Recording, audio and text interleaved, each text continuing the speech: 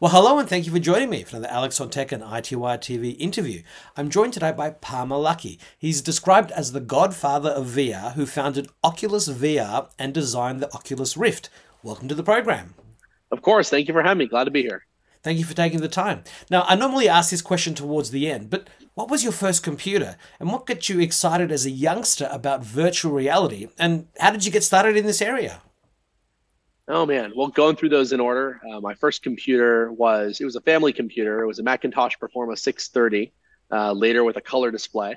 And then my first computer that I owned for myself was an HP desktop tower that, God, I can't remember the model number, but it had a 256 megabytes of RAM and a 900 megahertz Celeron 3. Yeah. So that was pretty incredible for me. And I had that for a few years, and then of course I got on the upgrade wheel and spent all my money always having the best computer I could afford, which sometimes was good, sometimes wasn't. As for how I got into virtual reality, probably the same way that most people did pre-Oculus, reading science fiction. I was a big avid science fiction reader. I was really fascinated with the idea of being able to step into a virtual world that was parallel to the real world, that seemed as real as the real world, where you could do anything. And that was what got me interested in virtual reality. That's why I started Oculus. As a teenager, I decided that I wanted to work on virtual reality as a hobby because I knew that it might not be the next major computing platform, but I thought it would be the final computing platform. So I didn't want to just work on bigger monitors and faster graphics cards. I wanted to skip to whatever it was going to be at the end, which was VR. And after a few years, I figured out how to use some tricky software to replace functionality that traditionally had been done using very expensive hardware. And I was able to build a headset for $300 that was better than a lot of headsets that cost $30,000. And that was the Oculus Rift. Right, incredible, yeah. I remember my first experience with the VR was, I think it was a game called Virtuosity or something. It was in 1992. You stood in this, on this platform and you had this ring around you. You put the headset on. Virtuality. Virtuality, yeah. And you were shooting at dinosaurs and pterodactyls and That's things. right, Dactyl. That was Dactyl Nightmare running on some modified Amiga hardware hooked up to their headset. That was a really interesting piece of hardware. Actually, I met with the guys who owned that company before I started Oculus, and was interested if they would be interested in licensing the name Virtuality to a new company. And their advice was, they said, you know what, we had a pretty bad reputation there at the end. People getting sick and it not being too great. Our advice to you would be probably don't use the name. So how did the name Oculus come about? Well, the name Oculus in Latin refers to an eye or a circular opening, and so that was really the idea there. I actually was working in a research lab, and somebody brought up the word Oculus, and we all agreed it was a very cool word and that somebody should use it for our company at some point. And so a few years later, I ended up using it. And clearly, starting your own company was the best way to kickstart the whole VR revolution.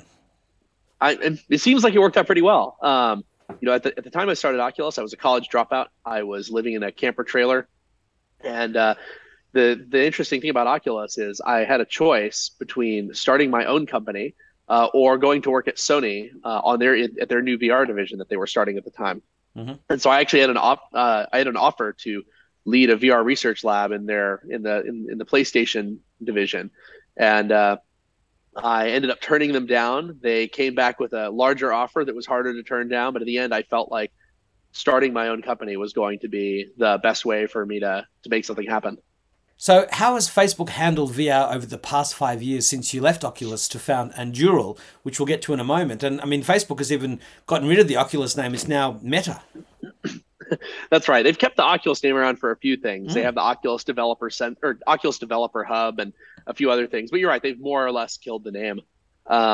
They probably use it for the Oculus Developer Hub so that they can keep the trademark in use, legally speaking, so it's still protectable. At least that's my theory. I would be making different decisions if I were still there, if I were still running things. But overall, Facebook is putting an enormous amount of money into virtual reality. They're putting in far more research and development than anyone else is. they're making some tactical decisions that I don't fully agree with in terms of what they prioritize first and what they're building first, and in particular on their kind of Facebook Horizons metaverse initiative. But in broad strokes, I think that they're in a really good position to win the VR war. So what are your thoughts on augmented, extended, and mixed realities, which are distinct from virtual reality in that they are meant to augment actual reality rather than immerse you into a separate virtual world? And what are your thoughts on all the metaverses being built and yet to come? I mean, we just mentioned briefly there Facebook Horizons. Definitely. I mean, I think the future that I've always seen is that the metaverse is, not just a different world, but I mentioned earlier one that exists parallel to our own. So one that you can be fully immersed in, or where you can open up spaces where you're merging digital parts of the digital world with the real world, where you can have people in virtual spaces connected to real spaces and still feel like you're all present in the same space. So I've been a big fan of augmented reality for as long as I've been a fan of virtual reality. I think the lines right now are kind of the way that you put it, where there's AR and VR. I think in the long run, there's not going to be a huge distinction between the two. It's just, you're going to have a mediated view of reality that is sometimes more real, sometimes more virtual, and there's going to be a long continuum that people flexibly move across as they go throughout their day. So I kind of see them as one and the same thing in the long run. Yeah, no, I look at things the same way as well. I mean, I'm very excited for the augmented reality glasses that are long predicted. There've been, all sorts of demo videos. TCL, who's got their augmented reality glasses, had a cool little demo, but it was mainly around pushing this. Apple's supposed to be doing it where you can use the Face ID to not have to worry about controllers, which of course is one of the things with the virtual reality platforms that we currently have. But if you could wave a magic wand and change VR and presumably AR for the better, what would those changes be?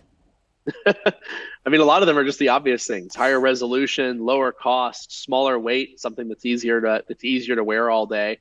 But I think those are all very obvious. I think the probably less obvious thing is you need to have a critical mass of content that convinces people that this is a thing they want to use in their regular everyday life. The biggest issue with virtual reality is, in my opinion, it's not the cost. You'll hear people say, "Oh, we need cheaper VR headsets." My opinion has been for a very long time that even if current VR technology was free, literally $0, most people would not think that it's good enough or have compelling content enough to use it every day. It would still only be a thing for nerds. And so there's a certain quality bar you have to hit, a certain amount of content you have to hit that makes it relevant to a large number of people. And I think you have to get to first, we have to get VR to the point where everyone would use it if it was free. And then we need to worry about bringing down the cost as much as we can. But first, we have to hit that bar. So that's my magic wand. Get VR to the point where if it was free, everyone would use it. Yeah, and certainly we're in the stage where the internet is free with so much Wi-Fi everywhere, and people voluntarily use it. So we're there with that. But yeah, we're still on the way to that with VR and AR. Well, I'll have people say, "Oh, I'm not interested in VR. I don't think I'll ever really be. I don't think it'll ever be for me." And I say, "Well, what if you could buy a pair of glasses for $99 that gave you, the quality of VR that you see in science fiction, like The Matrix or Sword Art Online, where it truly feels like you are in the place? And what if you could go anywhere in the world? You could do anything. You could, anything in your imagination is yours to do." And they say, "Oh, well, of course I would be interested in that, but that's not what VR is." I've said, no, that's not what VR is today. We just have to get it to that point, and then I think there's very few people that will not be interested. Yeah. So let's get on to Anduril and why you're visiting Australia. What is Anduril? Sure. So Anduril is a defense technology company that uses its own money to decide what to build, how to build it when it's done, and then we sell it to the United States military and our allies. This is not a radical business model in most industries, but in the defense industry, it's a very radical model. In the defense industry, most technology is developed on the government's dime using taxpayer money that's trickled out very, very slowly on cost plus contracts that are, where the company will get paid for time and materials and then a fixed percentage of profit on top. This, of course, incentivizes them to come up with the most complex architectures possible, the most expensive systems they can imagine. And then they often make more money when they are over schedule and over budget than if they finished on time or even early. And so Anduril is a company that's trying to bring cutting edge technology like artificial intelligence sensor fusion and robotics to defense products that we don't think other major defense technology companies are going to build on the normal government structure, and that major technology companies are not going to build for the military because they need to preserve their relationships with China. Yeah. And so do you actually have any products as yet, or is that part of what you're doing to, come to Australia and I guess other allies and, get the right talent? Yeah, so we have quite a few products. Our core product is called Lattice. It's an artificial intelligence sensor fusion system that can connect together hundreds or even thousands of different sensors and effectors and filters out everything that people don't need to pay attention to so that people can focus on the things that actually matter. So getting all the right information to the right robots and the right people at the right time. And that's our core software product. But on top of that, we've built about a dozen different hardware products, from air vehicles to robotic submarines, to ground systems, to systems that hack drones and take them over or knock them out of the sky. And we've got about 1,300 employees. We've been around for about 5 years now. And the thrust of what we're doing here in Australia is we're building a new research and development and manufacturing base to manufacture new technology, not just for the Australian military, but also for export to other markets. That's really the thrust of what we're doing here in Australia, is trying to recruit more people for that office, recruit more people who are going to help us design and manufacture these cutting edge systems, and also meeting with a lot of customers and suppliers that we have across Australia. Well, that's a pretty good pitch to Australian engineering talent, isn't it? It is. We've had a really good run recruiting people. Actually, we recruit some people from the technology industry, that are working on consumer technology, by telling them that they should come work for us, where they'll still get paid well, they'll still get to work quickly on interesting technological problems, but they'll also get to do something that matters more than search engine optimization or advertising sales. And then we also hire a lot of people from traditional defense companies by promising them that we're going to allow them to move faster, not be working with government funding that's trickled out over the course of many years, but instead going all in from day one on things that we are confident we can build. And that's been really successful so far. And our plan is to build up Anduril Australia into one of our major offices where we have hundreds of people that are continuously working on new technology. And just out of curiosity, where will the headquarters be? Australians love to, like in the US, I want to fight over which is the correct capital city to have this facility in. Sure. Right now, our headquarters is in Sydney, and we're going to be building out a facility on Sydney Harbour to build the first 3 extra large autonomous undersea vehicles. And so we'll be able to launch and recover them and do daily testing in the water, sending them out to do test missions very easily. In the long run, we're already looking at facilities where we're going to be able to manufacture much larger numbers of these. So hundreds of these submarines, both for Australia and the rest of the world. And that's probably not going to be in Sydney. And we've got a few candidate sites right now, but haven't finalized anything yet. Sure. So what's the chance the global war breaks out and that the balance of power negatively changes towards dictatorships and authoritarian governments before Anduril can tip the balance back towards governments that respect and protect freedom, assuming that is what Anduril ultimately wants its superhuman soldiers to be defending? That's right. I mean, we very much, you nailed it. That's what we're trying to do, is we're trying to deter and defeat any of these nations that are threatening democracies around the world. And I think we're actually already seeing a slight shift towards, in the balance of power. I think that a lot of people never would have imagined that Russia was actually going to, get their toes back in the water in Europe. That seemed unthinkable. And now they've done much more than that. They've launched a full-scale invasion on Ukraine. And of course, the justification that they're using for invading Ukraine applies equally to other European nations that used to be in the Soviet sphere of influence. And so that's spooky all on its own. Separately, China is rapidly modernizing. They are engaged not just in traditional military posturing against our allies, but also economically. They are taking over large chunks of Africa. They're going all in on getting African natural resources, on getting a lot of infrastructure there. And then I think for years, they've actually been doing a pretty good job of influencing Australia. I think things are going in a better direction now. But I mean, 10 years ago, there was a pretty widespread belief that Australia might really fall into the Chinese sphere of influence rather than the rest of the West, due to proximity and the fact that the Chinese are very interested in Australian natural resources and minerals in particular. Um, I think that we're not going to be able to change everything on our own. You mentioned, will we be able to build everything in time? I don't think so. I think we're a small part of the solution, but I'm hoping that by changing the way that defense procurement is done, by shifting it away from cost plus contracts and towards more, self-funded R&D by companies that gives them an incentive to move quickly, I'm hoping that everyone can start to move a little bit faster and match the pace that we see in places like China. Yeah, well, we've certainly seen with Elon Musk and his efforts at getting SpaceX up and putting up all the satellites. I mean, the private sector has long been, predicted to make a real impact in this area, and it's taken a long time for that to happen. But now it's finally happening, and you're part of that solution as well. That's right. Well, I mean, if you look at the defense industry over the last 35 years, it's done a pretty bad job of turning small companies into large companies, and 35 years being really since the end of the Cold War. So, Unicorn is a company with a valuation of over $1 billion. There's only been two unicorns before Anduril in the last 35 years in the defense sector. And it's Palantir and SpaceX, both of them founded by people who had just sold their companies for billions of dollars.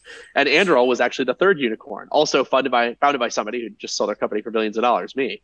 And so we've unfortunately been in this situation where the only people who have been able to succeed in defense at a large scale are people who have already made billions of dollars. And we're now starting to see that change. Since Anduril became a unicorn, there's now 7 or 8 new defense unicorns that have come out. So more in the last few years than in the last several decades combined. And I think that's because we've been successful. We've proven that you can move quickly, that you can do this, that this model does work of spending your own money and then selling the product. It's the way that every other industry works, just not defense.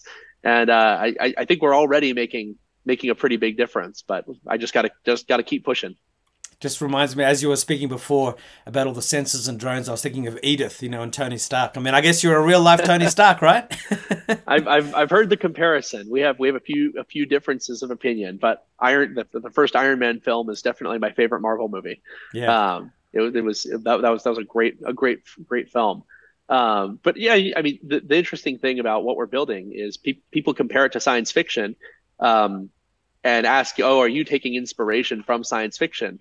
But unlike Oculus, I wouldn't say we're even taking inspiration from science fiction. It's just science fiction authors, they think about the future, what's likely to happen in the future based on what's happening today. And in their versions of the future, things like artificial intelligence and robotics are key to military technology because that's what they see being important in the future. And so what we're doing today is we're doing the exact same exercise. We're thinking, what does the future of warfare look like? What are the things that we want to build today that can win the wars of tomorrow rather than, re-winning the wars that we've fought in the past? And it turns out it's almost perfectly aligned with what smart science fiction authors have come up with. So, it is really interesting how these things line up. It's not that we're copying what's in sci-fi. It's just if you try to predict the future well, you'll come to similar conclusions. Just makes me wonder if you've got any sci-fi authors on your board of advisors. Not on our board of advisors, but I'm friends with quite a few of them. And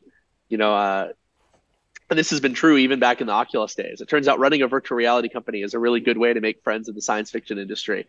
Actually, we had Ernest Cline, who wrote Ready Player One. He was a regular at Oculus events. He actually came to visit our offices a few times and came to a bunch of our events. And he was a big fan because he had written this science fiction novel about virtual reality that we kind of ended up in part bringing to life for real much sooner than he had anticipated. But I talk a lot to science fiction authors to kind of hear their thoughts on where the future is going, because at the end of the day, a lot of these guys, they're able to spend a lot more time than I am thinking about what the future looks like. They can sit down and for 2 months just research what does the future of Chinese military capability look like, and what are the technologies that can counter that? And I don't want to act like I outsource all my work, but it's definitely useful to get their perspective and see if there's anything that I'm not considering that they have. So what else should we know about Anduril that we haven't already discussed? Oh man, well, I mean, we've kind of already discussed this, but we're hiring very quickly in Australia, and so I encourage people, if they're interested or if they know anybody who might be interested, they should send them to our website to take a look at the job listings that we have open in Australia right now, and maybe keep checking back as we open up more and more specialized roles. And I guess the last thing would be something that we started this company with. You know, our goal is to deter the people who are trying to really take down the Western ideals of democracy. And that sounds trite. It sounds very obvious, but the reality is some of the most powerful countries in the world very much are not aligned with that. And we have to be very aware of that. I think that we are in a very good position if we can build the right technology. A lot of people are very cynical. They say, "Oh, it's too late. We might as well give up." It's just the reality is that China is going to have massive influence on all of these nations, and there's nothing we can do. I'm an optimist. I think there is time yet. If we make the right decisions now, we can have a really strong future. So that's probably the last thing I'll add. Yeah. So what is some of the best advice you've ever received in life to help you get where you are today? My second last question. Oh boy, some of the best advice. One of the best pieces of advice I've ever received is I'll give you two. One is to hire people who are better than you at everything. So the job of an executive is to make themselves obsolete. And this was a very hard lesson the first time for me around at Oculus, because for a while I was the best optical engineer and mechanical engineer at the company. And I didn't really want to give up my control of the design process over the Oculus Rift. But very quickly I realized I'm not actually that good of an optical engineer. I'm not that good of a mechanical engineer. There are people in the world who are much better at it than me. And you have to be willing to hire those people and allow them to take those things from you. The job of an executive is not to do the things you want to do or even that you're good at. It's to do the things that nobody else can do better than you. And most things you're going to have to find people who are better than you at them. And Anduril, I kind of gave up at the very beginning, and I said, well, I'm not going to be the best at almost any of the engineering. That's just a given. We're going to need to hire people who are far better than me in all these areas, which then leads into my second bit of advice. I get asked all the time by college students in particular how they should start a company. They say, Palmer, I love programming or I love engineering. What advice do you have for me to start software technology company? And my advice to them is always the same. If you want to work on technology, go work for somebody else. If you want to work on bullshit, start your own company, because that is the sad reality of running the companies. You're the final backstop for human resources and legal and fundraising and hiring and firing. A lot of these things are not what you think of when you think of starting a technology company, but that's what you actually have to spend a ton of your time. So I know this sounds a little self-serving as a guy who's trying to hire people, but it's true. If you really love technology, you're probably going to get to work on tech more if you are working somewhere else than if you try to start your own company. You'll also learn a lot of lessons about tech, which you can apply to when you do want to start your own company after having a few years of experience under your belt. Absolutely. Yeah, that's so right. I mean, go on. I would never have been able to start Anduril if I had not already started Oculus. I mean, Oculus, we did very well, but we had a lot of stumblings. They're not always obvious to the outside, but we stumbled quite a few times. And I was able to take those lessons that I learned in my many years at Oculus and bring them to Anduril. And that's the only reason we've done as well as we've done. Yeah. So what's your final message to iTWire viewers and readers and to your current and future customers, employees, and partners? Well, let's save the world. Let's save taxpayers hundreds of billions of dollars and make tens of billions of dollars at the same time. Palmer Luckey, the godfather of VR, the founder of Oculus VR and Oculus Rift, and now Anduril. Best of luck with all of your endeavors. I hope we can talk again in the future, and thank you very much for your time. Of course. Look forward to it. See ya. Thank you. Bye-bye.